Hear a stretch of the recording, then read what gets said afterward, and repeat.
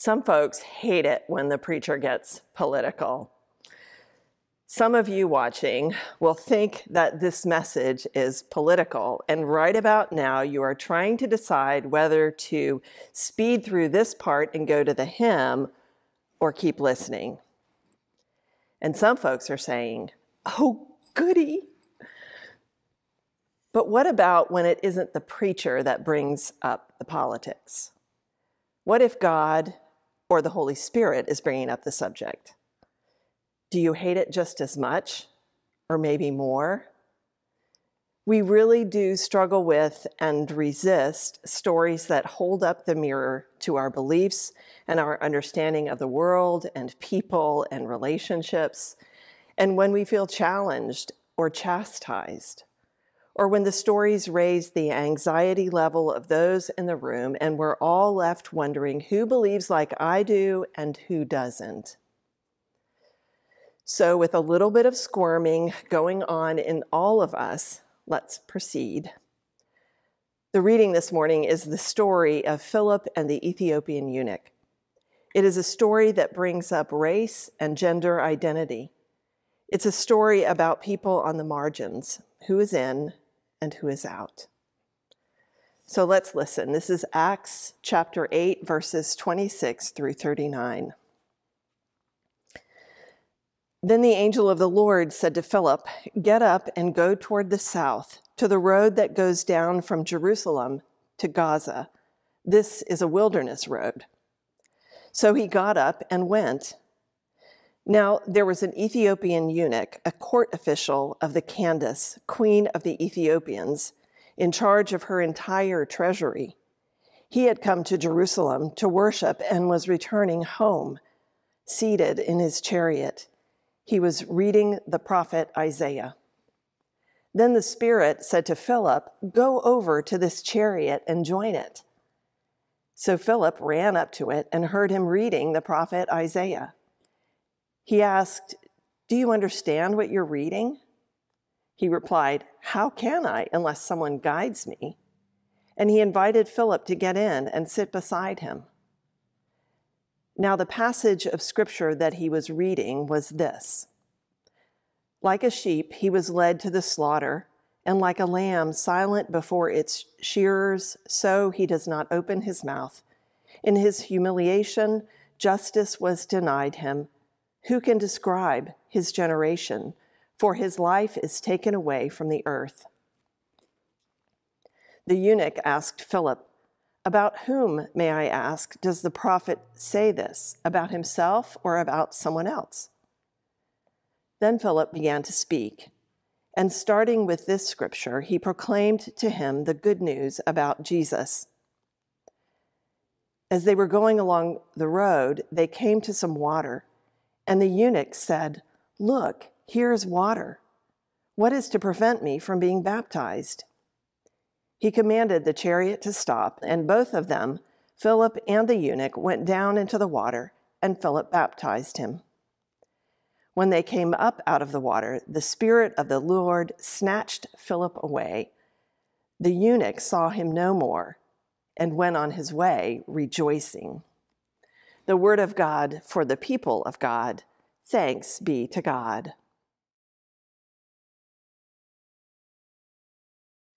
In the Acts of the Apostles, with the arrival of the Holy Spirit, over and over again, we hear stories of ordinary people empowered to do extraordinary things.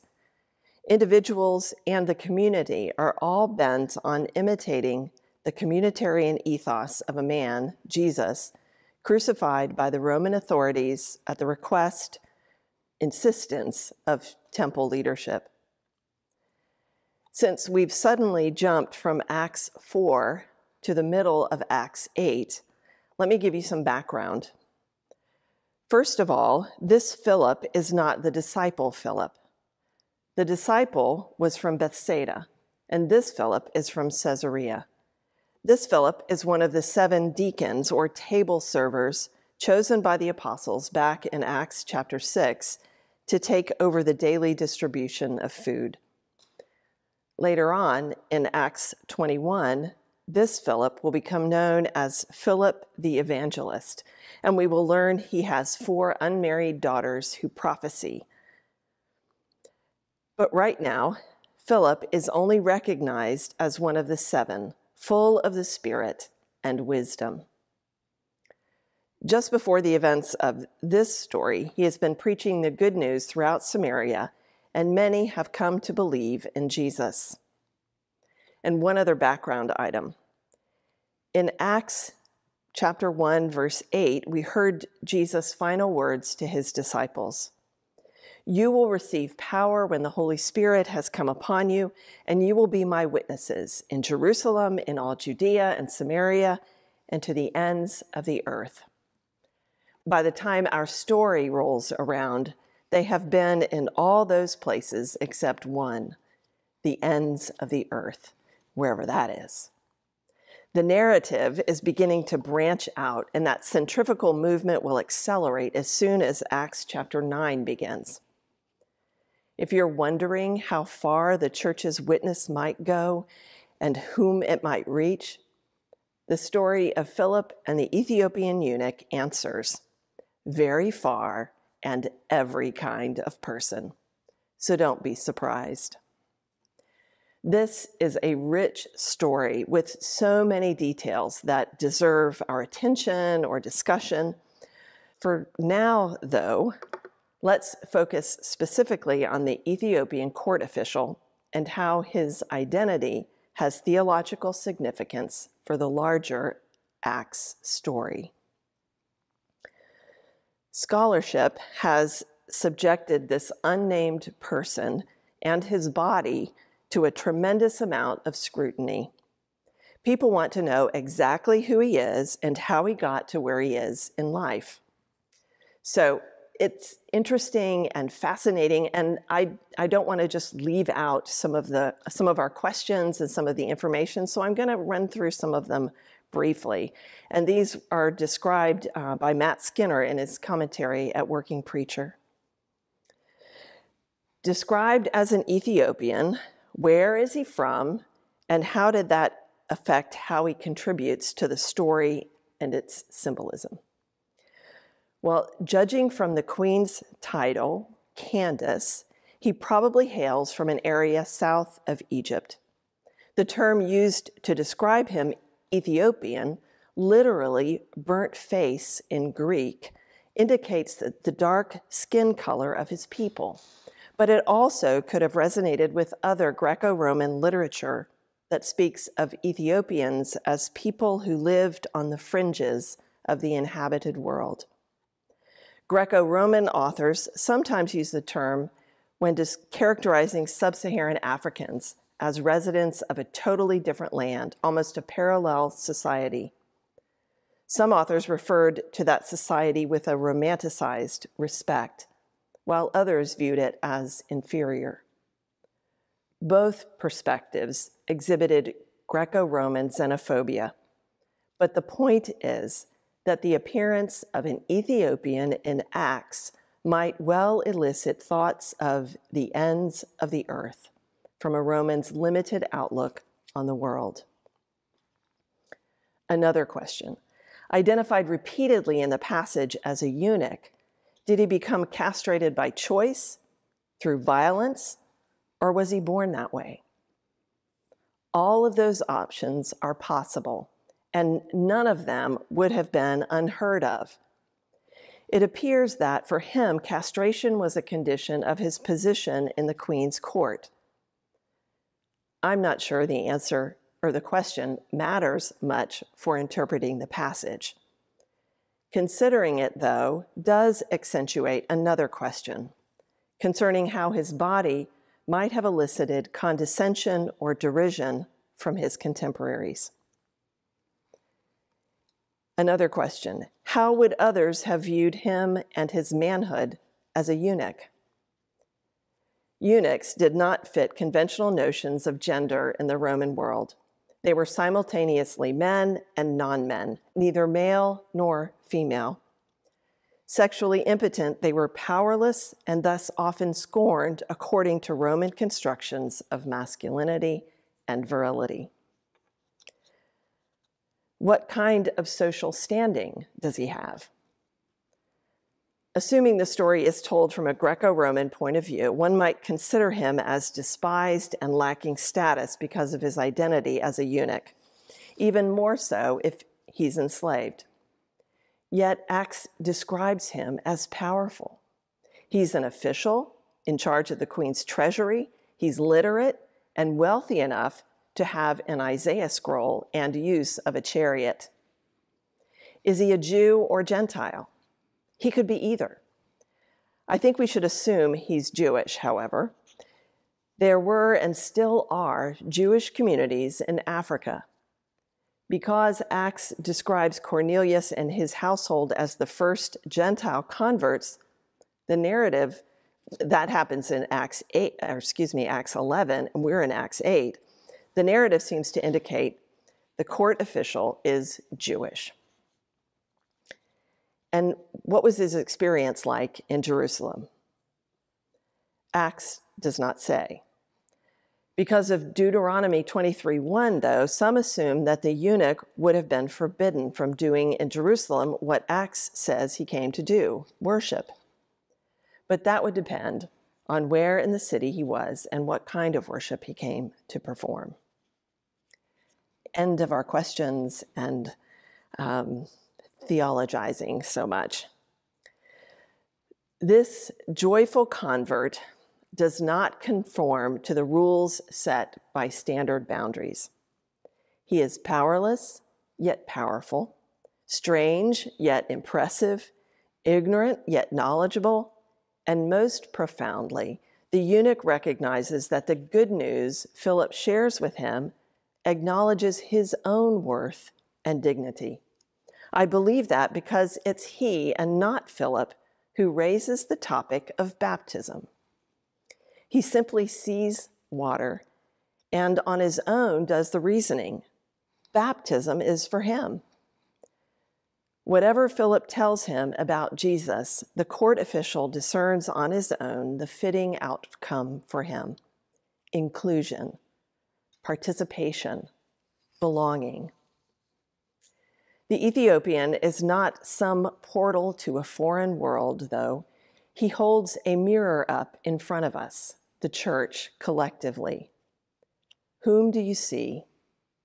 Who is missing? And why? Dennis Smith, in The Storyteller's Companion to the Bible, expands the view of this story to include repercussions that Philip may have experienced. I want to read just a couple sections for us. Philip, contrary to popular opinion, had not had an easy time of it. Ever since he got back from his excursion in the desert, he had been in trouble. Now he had been summoned to appear before the Christian caucus for political and moral purity.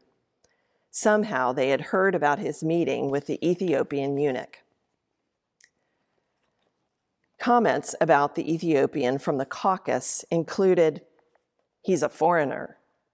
He is from the wrong race. He has the wrong sexual identity. His kind are not allowed in the company of the politically and morally pure." They all concluded, God does not allow it. But he can't help what he is. Doesn't God have some say in that? Asked Philip. "We and God are just like this," said the spokesman, raising his hand with 2 fingers pressed tightly together. "We know what God likes, and we know he doesn't like these kinds of people." It was a strong argument, Philip had to admit. Before he met the eunuch from Ethiopia, he had agreed with all of them. God was a God of purity and a God of holiness.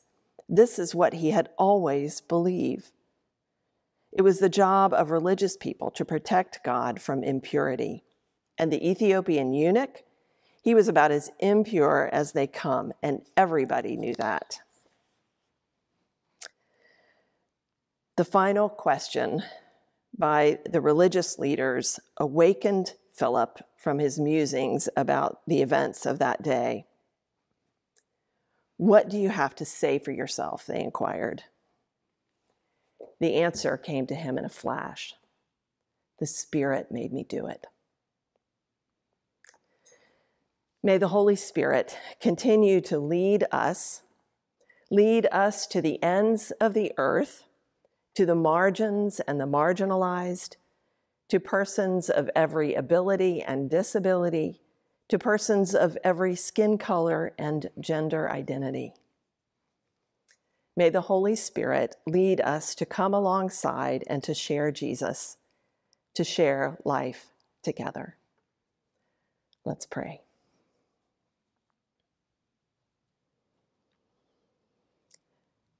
Oh God, I thank you for these moments of learning and hearing stories and having our eyes opened to the mirror held up in front of us by the Ethiopian eunuch in our story. How we're challenged, how we are chastised, how we are embraced still by the Holy Spirit.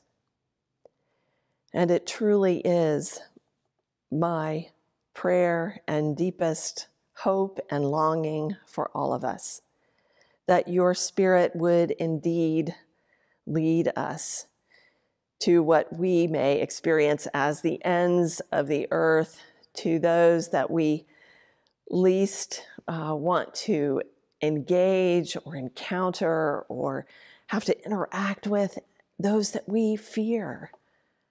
But God, your Spirit, your love encompasses all and includes all. So I pray that you would encourage us, empower us, compel us. Move us alongside others to share Jesus and to share life. God, as your people gathered together in this time, we join our voices together and we pray the prayer that Jesus taught us, saying, "Our Father, who art in heaven, hallowed be thy name. Thy kingdom come, thy will be done on earth as it is in heaven. Give us this day our daily bread, and forgive us our trespasses as we forgive those who trespass against us. And lead us not into temptation, but deliver us from evil. For thine is the kingdom and the power and the glory forever. Amen."